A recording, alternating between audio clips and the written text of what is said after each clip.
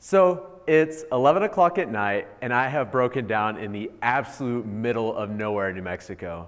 So being the mechanic that I am, I get out my best tool, my cell phone, and I call AAA. Fast forwarding a bit, I find myself in the back of a father and son tow truck. It's this gentleman, he's about 250 pounds, and he's built like a tank. And his co-pilot, his 11-year-old son. So a few minutes into the ride, I get an oh so familiar question. So, what do you do? As a scientist, this question can be quite difficult sometimes because the research that we do, it is very complicated.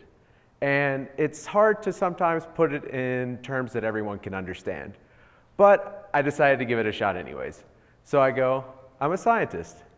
And then I'm met with this kind of hostile question. At the lab? I go, yeah, I work at the lab. And after clearing up a series of very strong misconceptions about what we do here in Los Alamos, I started talking about some of the exciting research that goes on here, like an HIV vaccine, or supercomputing, nanotechnology, alternative energy, medical isotopes, cancer research. And then the tone started to change. They started warming up to the idea that, wow, the lab does some really cool science, and it's really relevant to me and my family. And then something really cool happened. His son started asking questions like, how do robots work? What is nanotechnology? Or perhaps my favorite question that he asked, why does everyone in my family wear glasses? A question that I had asked when I was his age.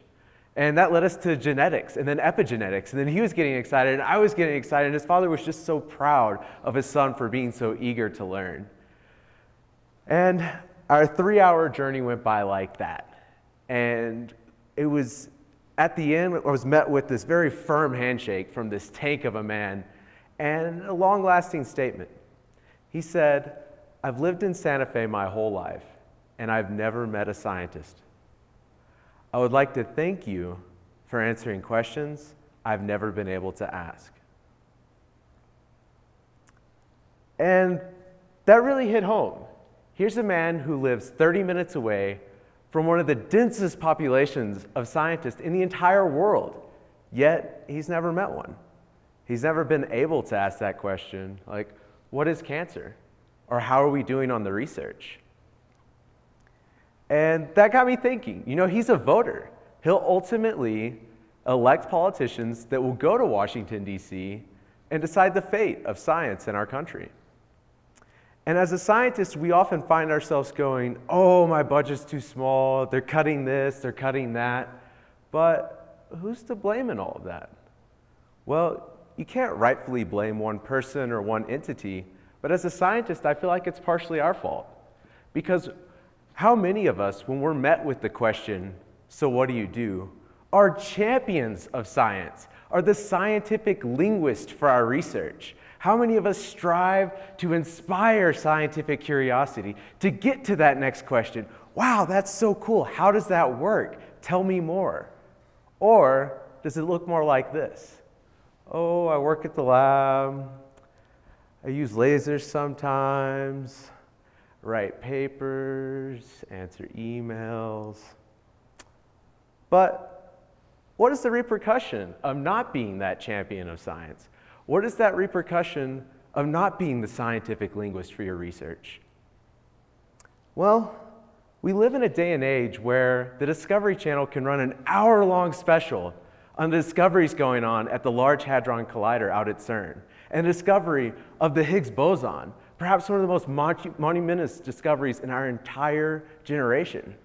And then 5 minutes later, it'll run an hour-long special on an alien abduction that happened in southern New Mexico with the same zeal and sense of legitimacy.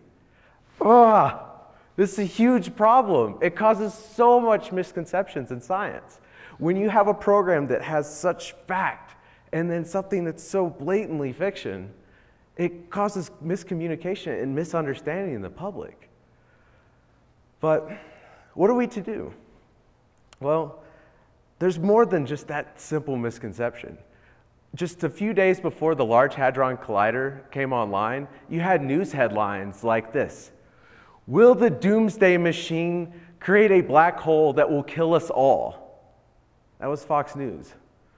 Or The Guardian, a Pulitzer Prize winning organization, mind you. Will we all die on Wednesday? What is this?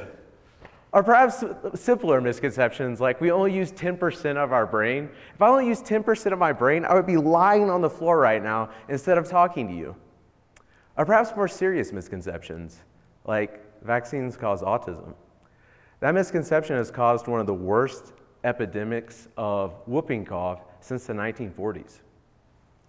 Or nuclear energy fear, which is perhaps just misconceptions about radiation.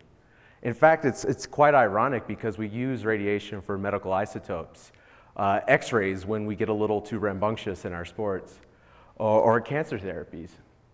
In fact, I'm giving off radiation right now. It's not because I work for the lab, it's because it's a natural event. Or perhaps misconceptions with one of the most pressing issues of our time, that of climate change. One of the most common ones that I get is, CO2 is such a small portion of our atmosphere. How is it that anything that we're contributing could cause any climate change at all? Imagine if everyone knew this simple fact, that CO2 is a unique gas because it traps heat like all other greenhouse gases. And while it is a small portion of the atmosphere, it has that unique property. And because we're adding more and more to the atmosphere, it's causing more and more heat being trapped. Which is causing climate change. Just imagine for a moment if everyone knew that. Imagine how different our climate would look, how different our world would look if people just knew that simple fact. But what are we to do? There's this mass media misconception about science, but what are we to do about it? Well, with the help of some champions of science from all across the country, we're developing an organization called Ask a Scientist. It's full of graduate students and professors and staff members that are all scientific linguists for their fields. And we're actively going out into our communities to try and inspire that next Richard Feynman, or to at least to break down some of these misconceptions. And we're doing that by having these very big demos. Like, take my university, for example. We're having this very big pool of non-Newtonian fluid, which is this dense liquid that you can run on. And it's like running on water. It's super fun. Or Tennessee, for that example, they have this huge robotics culture, so they're going to have robots roaming around and flying all over above to try to engage the public. Or Harvard, they're taking it one step further. They're having science street art and science theater to try and engage the public and try to inspire the next great scientist. But there's a lot of science advocacy organizations, but we're a little different. We're holding a National Ask a Scientist Day, a full-day event with all these fun activities, with disciplines from all over the place. It's really exciting to see how each university has their own flavor, their own methods for promoting science. But we all have a common goal. We all believe that everyone has a right to know how important science is to their lives. So I'll leave you with this. If you believe as we believe, that everyone has a right to know how important science is to their lives, then I challenge you to do this. Next time that you're met with that question, so what do? Be the champion for science. Be that scientific linguist for your research. Because we don't need to wait for the next Carl Sagan or the next Neil deGrasse Tyson. You're right here. You can be that champion of science. Because who knows? Richard Feynman was the son of a uniform maker. Who's to say the next great scientist isn't the son of a tow truck driver? Thank you.